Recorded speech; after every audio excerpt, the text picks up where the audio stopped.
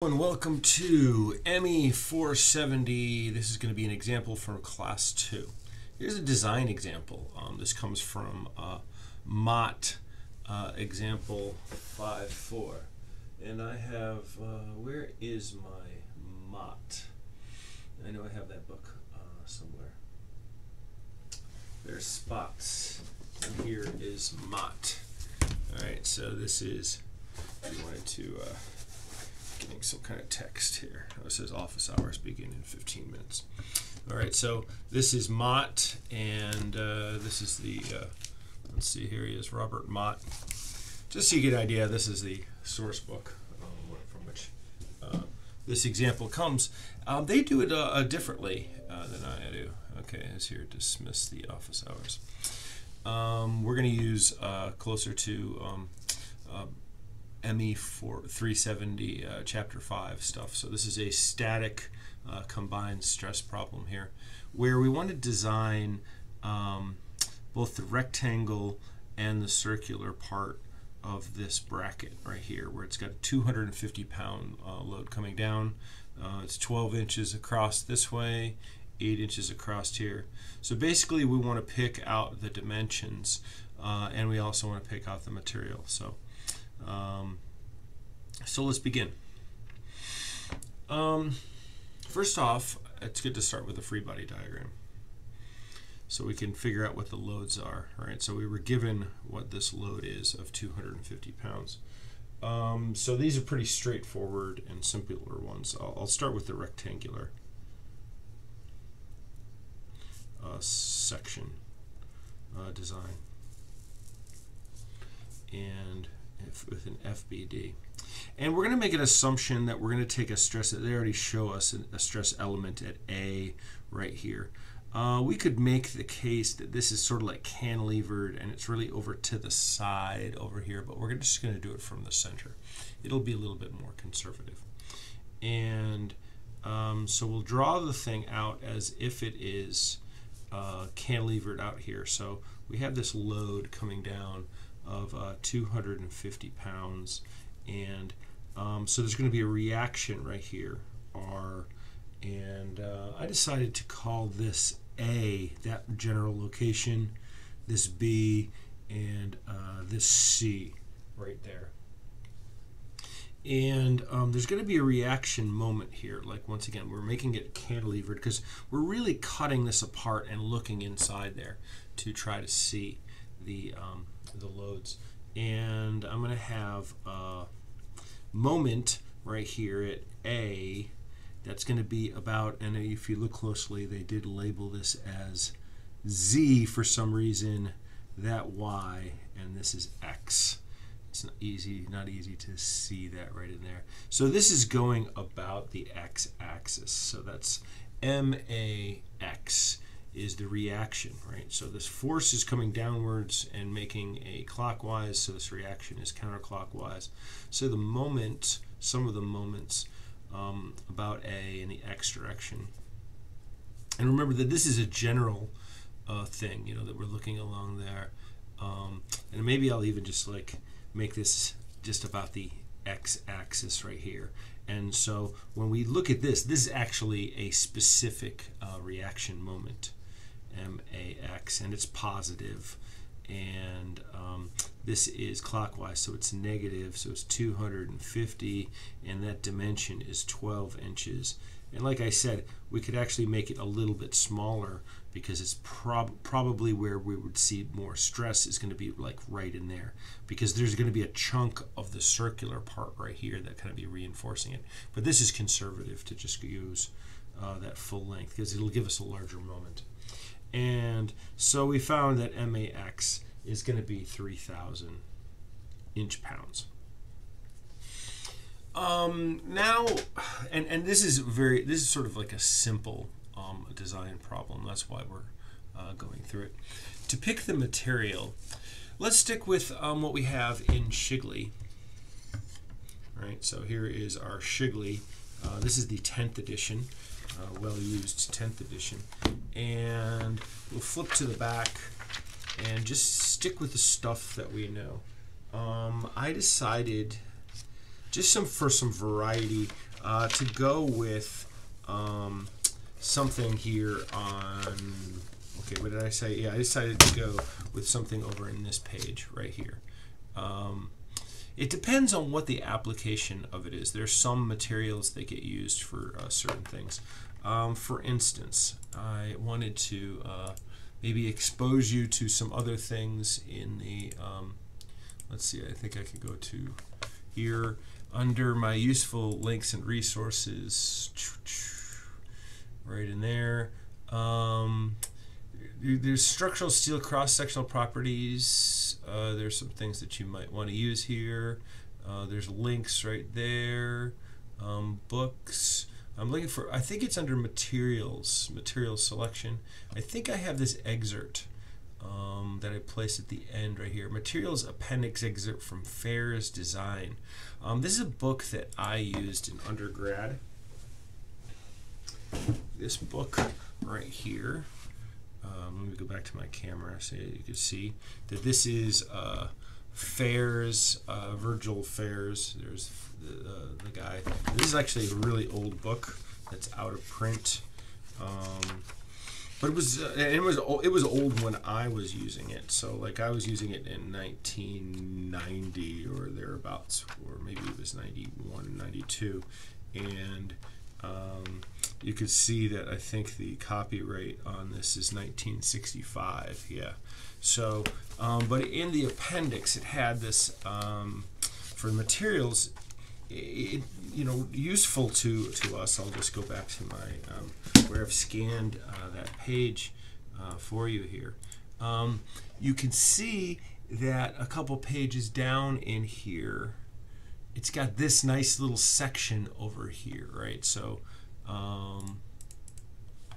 it's got various different materials, but it has this nice thing with some typical uses. Now, as a designer, or for a particular industry, or you will have certain materials that are like, well, we usually use this right here. So here's a nice one for shafts and for gears, large shafts, tools, various things. It'd be nice if there were more resources like this right here. But I went ahead and I don't think I based it on anything here. Maybe I had like your machinery parts right there. I had 1030 is what I decided to use, okay? And I didn't do as rolled. I went ahead and did annealed, I think 1030 annealed, okay? So out of the book right here, that would be 1030 and annealed, and I had let me double check, 46 KSI is the yield, and the ultimate is 62. We don't need the ultimate in this case, but if we were doing fatigue, we would. So that was the choice that I made, the design choice that I made. So and I'm trying to document my my choices here. Material is AISI 1030, and by the way, that 30 says the amount of carbon content in here. And then we are annealed, that's the heat treatment of this, and we end up with a yield strength of 46 KSI. And if you've had me for class before, you'll notice that I often will go with a very more generic steel, ASTM A36, which is kind of different because it's like more like a family of steels. It allows the foundry to pick out. And this, they just say A36. It has this range of properties with a minimum yield strength of 36 KSI. So this is stronger than A36. And then we're going to we need to also assume something. It hasn't told us what the factor of safety is going to be. So we're going to have to assume a factor of safety. And that has a lot to do with the application and the uncertainties of the load, the uncertainties of the material, if you're getting it, where you're getting the sourcing material.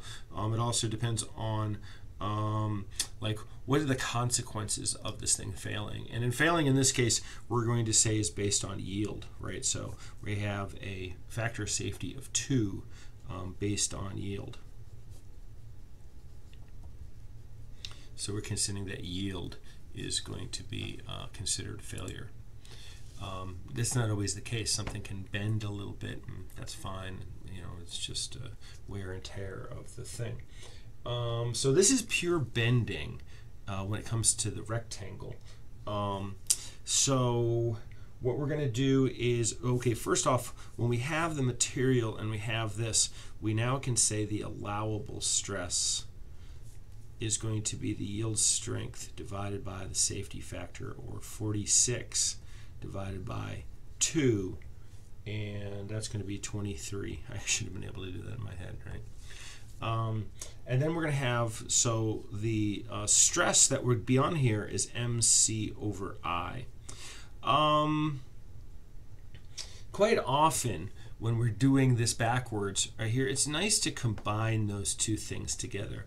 So we're going to use the capital Z with a line through it as the section modulus, right? Which is defined as the moment of inertia divided by the distance to the outside fiber. So what we would find right here, if we were to turn this thing around, we would say the minimum section modulus is going to be equal to the moment divided by the allowable stress right there.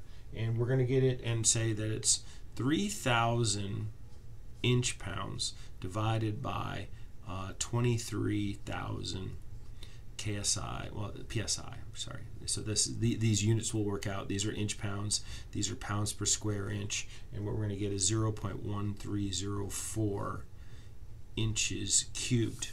Right here. Now, it's not a volume. It's just this is what section modulus's units turn out to be. For a rectangular part right here, we will find that the cross-section I is BH cubed over 12. Right.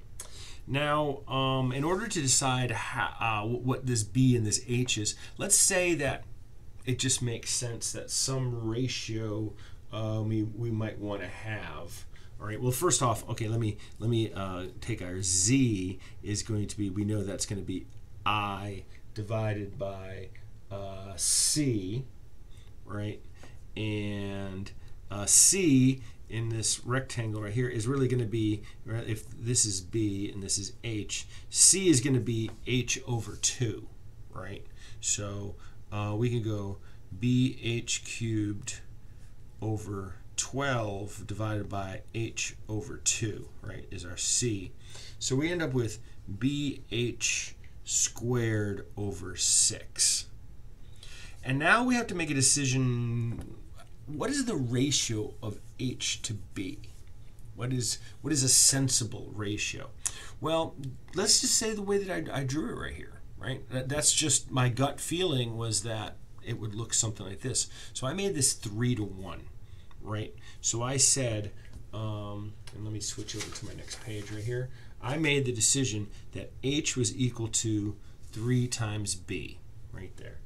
And so if I do that and I stick those back in there and I go B and then I go 3B squared over 6, I end up with 1.5B cubed for my Z. So now my Z can be equal to, or actually, let me do it the other way. I can make, if I set that equal right here, I can find B, right? I could divide this by 1.5 and take the cube root. So I could just go ahead and write down what my B is going to be. And that's going to be 0.4430 inches. And therefore my H is going to be so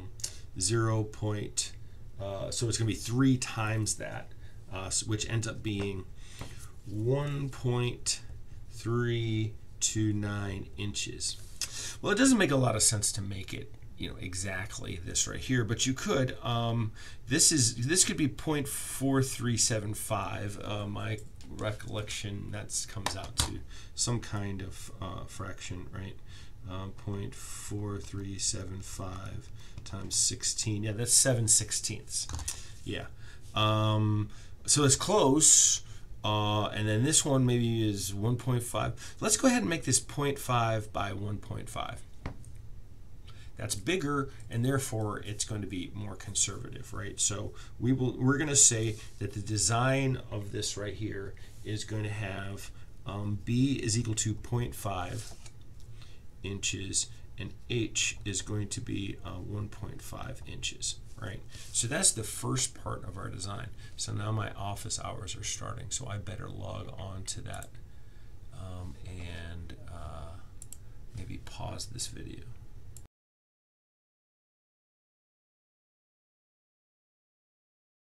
Wrap this up right here.